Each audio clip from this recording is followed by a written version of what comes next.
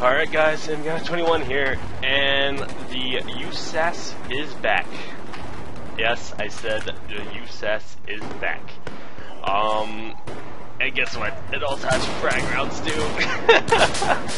But the only good thing is that it's only for the domination game mode for Battlefield 4. It's pretty much like this, like the small conquest type area. It's literally just like Call of Duty. I mean, that's what it is. It's pretty much like that close quarter DLC from Battlefield 3. Anyways, for me, it's definitely still powerful. I mean, it still does some damage, close range, medium range. It's still gonna do work. It's just like the Battlefield 3's, with like the radius, like an explosion radius and everything. Well, maybe not as much, but it's still up there. I don't know if it's gonna be overused or not. I can say I honestly don't like it that much.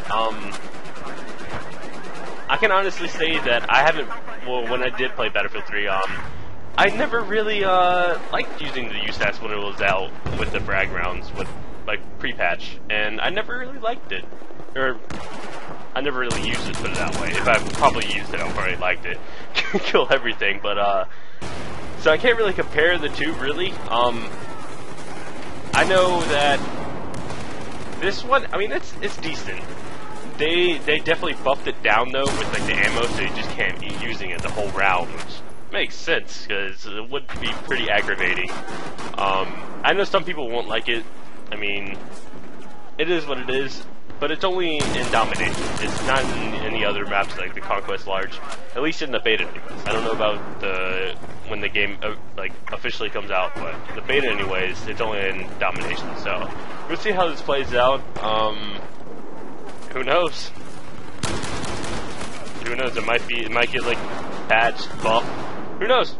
Might get taken out. But thanks for watching, guys. It's MGuy21 here, and I will see y'all later.